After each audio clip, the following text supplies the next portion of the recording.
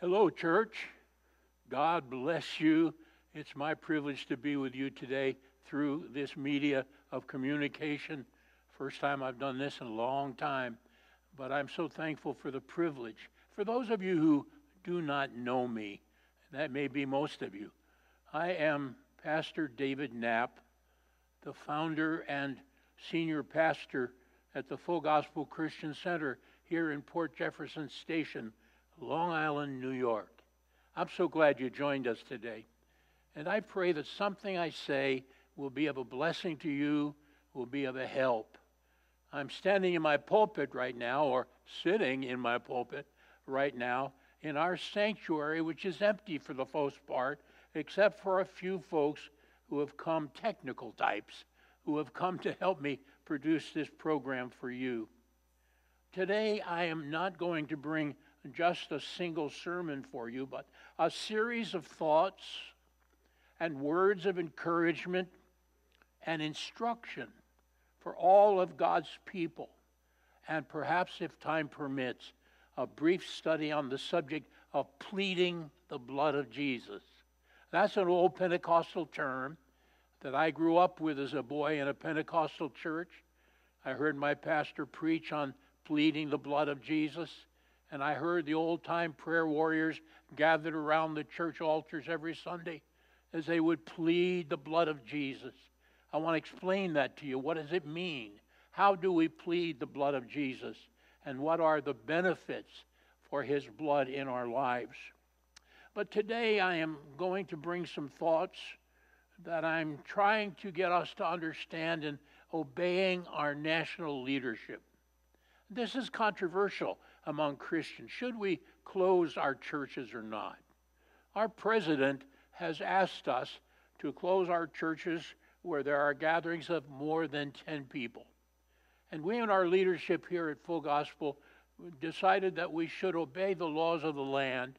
We needed to support our president, and we needed to support all of those in our nation who are struggling with this virus that is so demonic and so hurtful to so many people. So we opted to close our doors. Now, that may not be encouraging to some of you, but in a series of thoughts and encouraging instructions, I want you to try to wrap your mind around the need for us to be a part of our culture and our society and our nation. We are Americans. We are not Democrats. We are not Republicans. We are Americans. And so we need to be pulling together as a nation, following our national leadership. You see, it does not help when people criticize leaders and find fault with our actions or anyone else's. It doesn't help. Condemning the leadership and trying to pull people out of our churches to attend some other church, that's not God at work. That's the devil himself. Pastors who steal congregants from other churches to build up their numbers are not godly men. I'm sorry. They are thieves and they are liars who bring division to the body of Christ. So we are seeking here at Full Gospel to be members of our community, members of the body of Christ who work together, who acknowledge our responsibility to obey the laws of the land.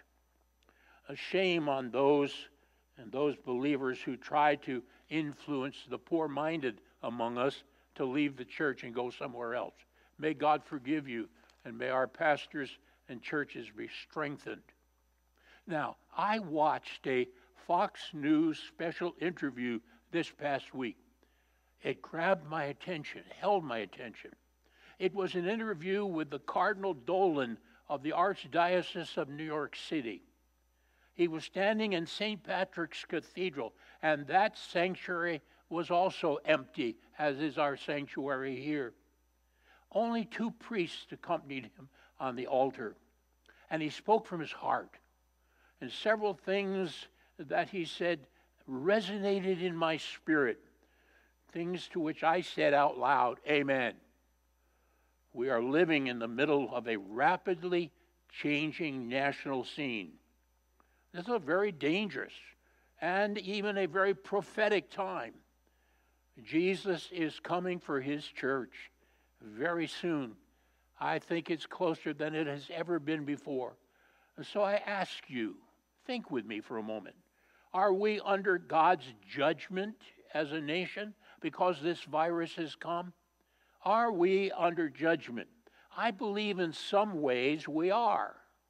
But that is not cause for panic, because repentance of our sins will stop God's judgment. When we have sinned, we must admit. We hear God and we hear say to God, I'm sorry.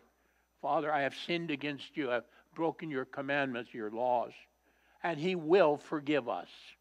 We have a sign outside the front door of our church on the front lawn that says, God will forgive. Just ask Him. I want to tell you that that's true today. No matter what your sin may be or mine, if we will run to Father, admit our sin, and ask His forgiveness, if we will repent and turn away from our sin to live righteously, God will forgive. We just have to ask Him. We have sinned greatly as a nation. You have to admit with me, God is holding us accountable right now for at least 2 major sins that He is, I believe, judging. First, we have condemned and blessed gay marriages. Churches and pastors have married men to other men and women to other women, and that has greatly offended our Heavenly Father and blasphemed Him. He will not overlook that sin. God's grace and His love are not without limits, but we must turn to Him with seriousness and sorrow for our sins. My wife Diane and I had dinner this past week with Pastor Chuck Ferrara and his wife Myung Cha. We were hosted in the home of Jim and Camille Flynn, and the evening's fellowship was precious. We spoke candidly about what's going on in our churches, and Pastor Ferrara was sorrowed that in his church he is finding a battle royal waging. Now, he was saved here at Full Gospel Christian Center many, many years ago. And to this day, Pastor Ferrara still calls me his pastor.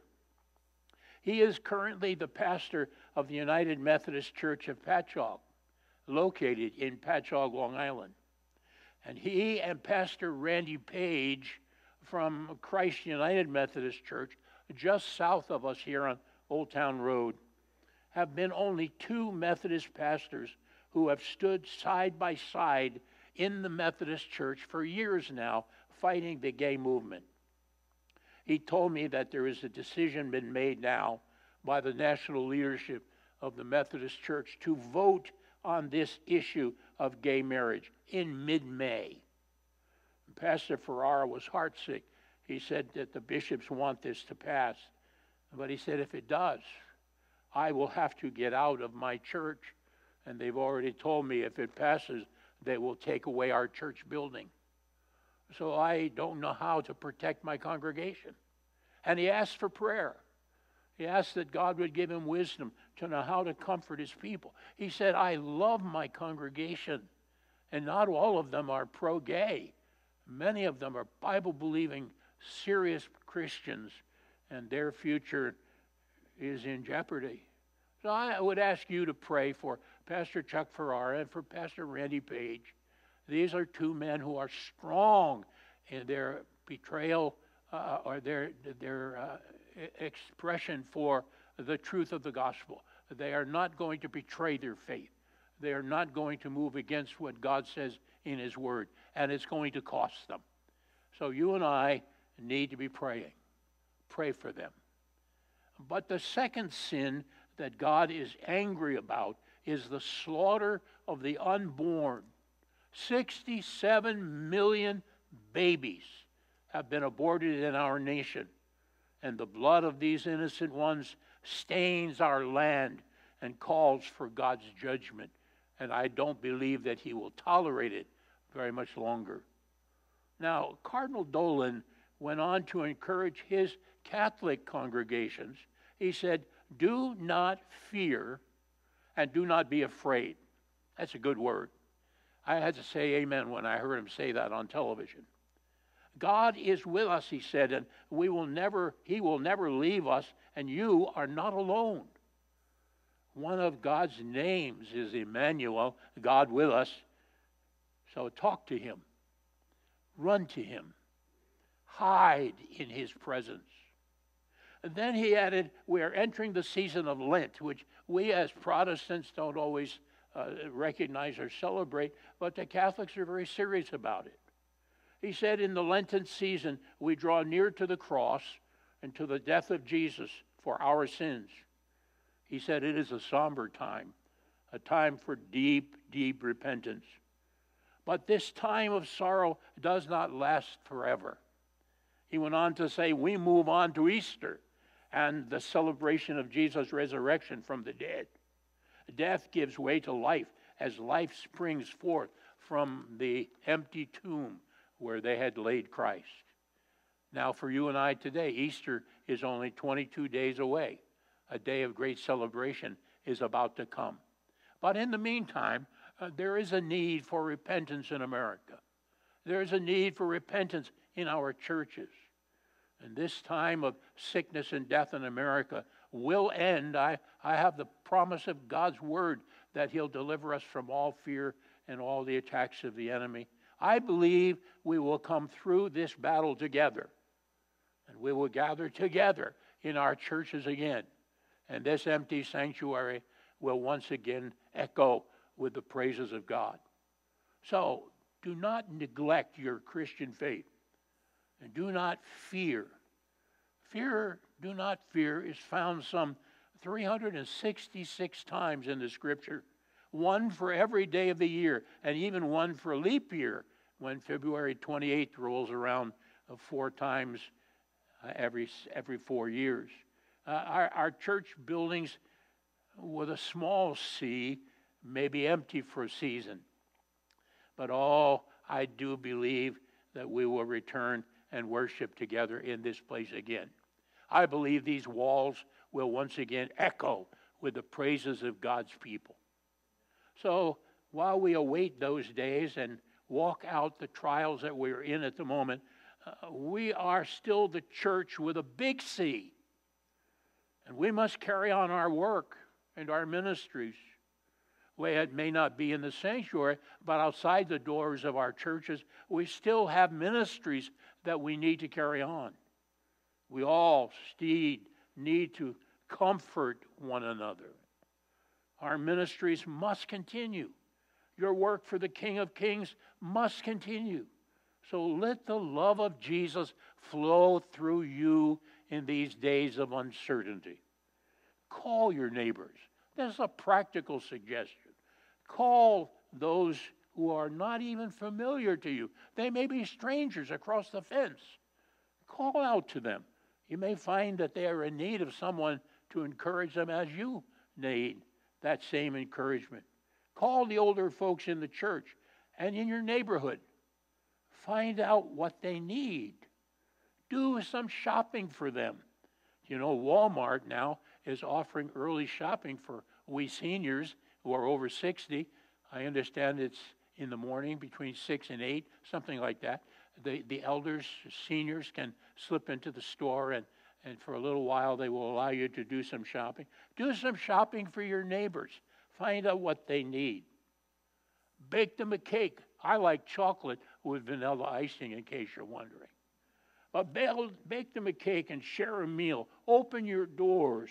Show some compassion to the homeless who don't have a place to go, and to the shut-ins who are locked away in beds of infirmity, sometimes for weeks and months in nursing homes. Call those in the nursing homes. Send them a card. Send some flowers to their hospital room. Folks just need to feel your concern for their well-being. And I believe Jesus would have you to love his people as he loves them. So, where is God? He's here. He's in you, and he's in me. So we are in this coronavirus pandemic together. And we are Americans. And we as Americans have a history of pulling together in tough times. So pick up your chin and work together for the good of all of us. We're Americans and we need to pray for our president. Please stop your ceaseless, endless criticism of the man who's doing the best he could do. He's done more for us than we could even imagine. And so many are critical of him. But I would ask you not to be one of them. Don't put your tongue to criticize the man that God put in the Oval Office. I don't care if you voted for him or you didn't. I don't care if you're a Republican or a Democrat. It doesn't matter. He is our president. And we need to respect him. We need to pray for him and stop our endless criticism. I want to suggest that we all read Psalm 91. If you have your Bible close at hand, you may want to turn there with me, because I'm going to take the moment to read it. It won't take long. But Psalm 91 is a psalm where we need to hide. It's a psalm we need to memorize. Listen to it. He that dwelleth in the secret place of the Most High shall abide under the shadow of the Almighty.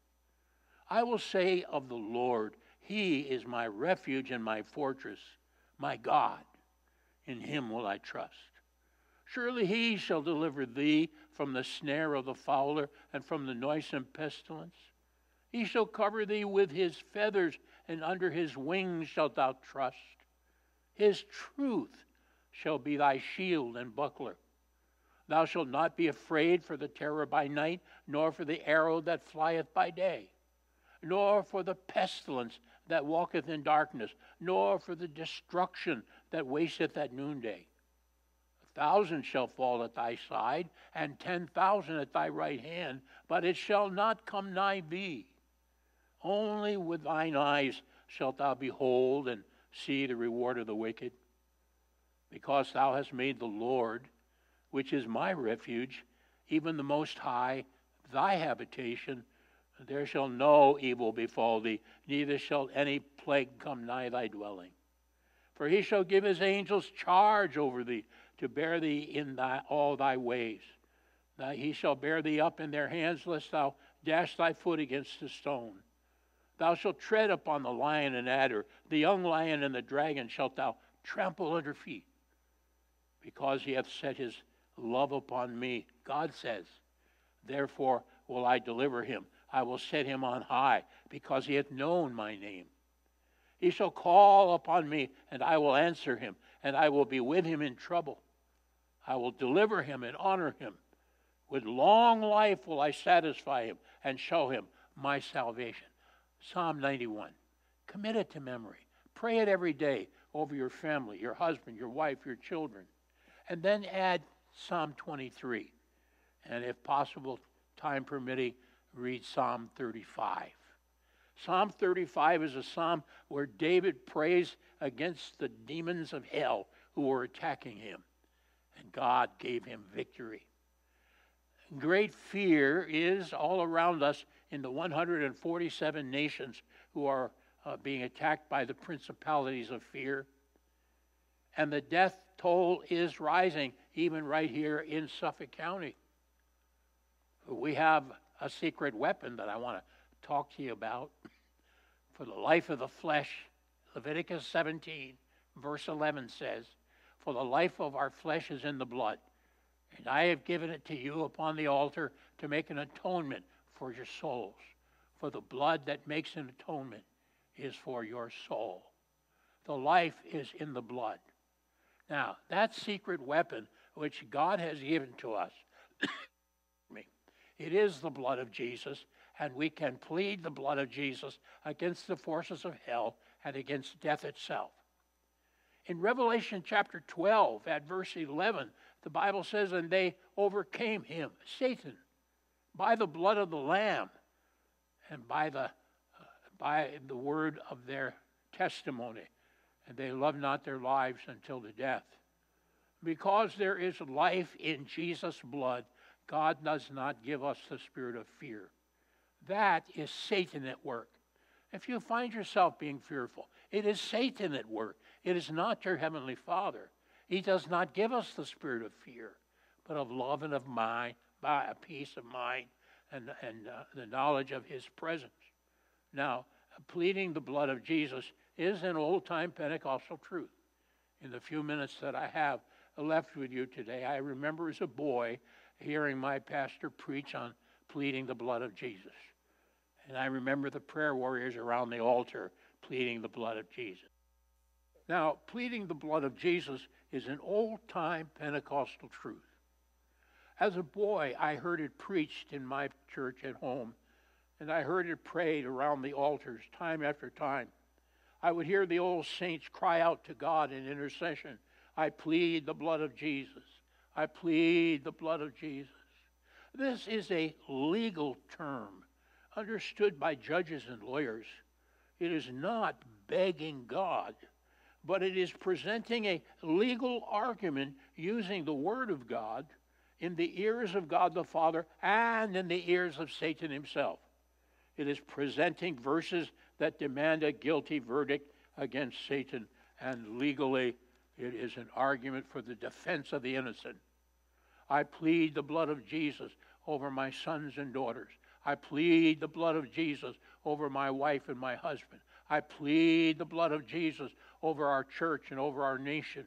I plead for God's mercy and not a guilty verdict. So lawyers and intercessors plead with God for a man who is innocent to receive a not guilty verdict. And it represents a legal case of Scripture for a lawbreaker to receive a guilty verdict for their theft and murder. So when we pray the blood of Jesus, we're praying for God's mercy to be poured out upon his people. And we're asking for a verdict of guilt against the enemy, that he would be shut down, silenced, and removed. So when we come before God to plead the blood of Jesus, we ask for the blood that is full of God's life and the blood that is full of mercy to defeat the enemy. We plead the blood of Jesus against fear, to see fear defeated and its power broken. We plead the blood of Jesus against the coronavirus that comes to kill, and we pray for it to be defeated. The life of God is in the blood of Jesus, and Satan hates it because it brought his complete defeat at the cross of Calvary. Fear is gripping the nations all around us. All 147 are battling this spirit of fear, a strong principality, a crowned prince that has an unbelievable amount of energy and power. But the power of fear is broken at the cross. Jesus spoiled principalities and powers. He made a show of them openly at the cross. And he gave his power and love and sound mind to us, so that we can plead the blood of Jesus against the enemy and see his movements stopped and see the innocent ones rescued. So apply the blood of Jesus. It is a spiritual transaction that God applies on our behalf. It's not a physical thing. It's a spiritual transaction. Satan fears the blood of Jesus. So I plead the blood for the ears of God the Father and for the ears of Satan, for the blood to be applied, and when God sees the blood, the death angel passes over us. Remember that in the Old Testament? When God gave to Israel the Passover lamb, he said they were to take the blood of a lamb and place it upon the doorpost and lintels of their homes. And God said, when I see the blood, I will pass over you. And the death angel never touched them. So you and I need to plead the blood of Jesus. I tell you, I plead the blood of Jesus over my congregation constantly, over my wife and children constantly, over my grandchildren, over myself. I plead the blood of Jesus for safety as I travel. I plead the blood of Jesus as I pray in my prayer closet, that he would enable my prayers to penetrate into the ears and heart of God and tear down the works of the enemy. So we're going to do that as I close my message. Right now we're going to pray and finish this program for today by asking God the Father to present his blood for us. We're going to plead the blood. Would you bow your head in prayer with me? Heavenly Father, I come to you today in the mighty name of Jesus. I thank you for the blood of Jesus for therein is your very life. We thank you that mercy is in his blood, righteousness is in his blood, deliverance is in his blood, healing is in his blood, miracles are in his blood. So I plead the blood of Jesus over your people today who are under the sound of my voice. I pray that the blood of Jesus would be applied to forgive our sin, to cleanse us from all unrighteousness. I pray that the blood of Jesus in the ears of the Father will cause him to speak in our behalf and set us free. I pray that the ears of Satan will hear my prayer and that he will know that the blood of Jesus is against him. Satan, you are defeated, and I decree and declare unto you by the blood of Jesus Christ, you will not continue to bring fear upon the nations. We bind your spirit of fear. We bind the authority that you think you have to operate. You're a squatter and a trespasser. And I bind your power to operate, for it is written, whatsoever you bind upon earth shall be bound in heaven. So we bind you, Satan, in Jesus' name. I plead the blood against your every move and movement. In Jesus' name, loose the nations, loose the people. And Father, as we cast down that spirit, we ask you to bring the life of God to bear in everyone that's sick. Those in our hospitals, Lord, so many of them very sick, some of them dying from this virus. I pray for miracles. I pray for a breakthrough, that you would bring deliverance, and that suddenly things will begin to change in the numbers that are being posted in America. That we'll begin to see you push back the enemy. Push him back, Father. In Jesus' name, use the blood of the Lamb and defeat him at every turn. I pray now for everyone who's been fearful and everyone who has listened to this message today. We bind the spirit of fear that's attacking them out of concern for their families and their children. I bind you, devil, in Jesus' name, and I command you to loose your attack, cease and desist, and get out in Jesus' name. Now, Father, we loose the Spirit of God, the power in the blood of Jesus. We loose your life over your people, for you have given us life more abundant. Let your blessing come now upon your people. Help us to be those who plead the blood, who plead the blood, who plead the blood, that we might see victories in the days that are ahead. Thank you for this opportunity, Father, to speak to your people. Bless them, I pray, in Jesus' name. Now, just before I sign off, I want to speak to those who are a regular part of our congregation. We have a website where you can go to still pay your tithes. And can I tell you that while you're not here, the bills of the church continue, salaries and utilities, and we still have obligations that we have to fill. So we need you to continue tithing. Now, you can go online and tithe because we have provision made now.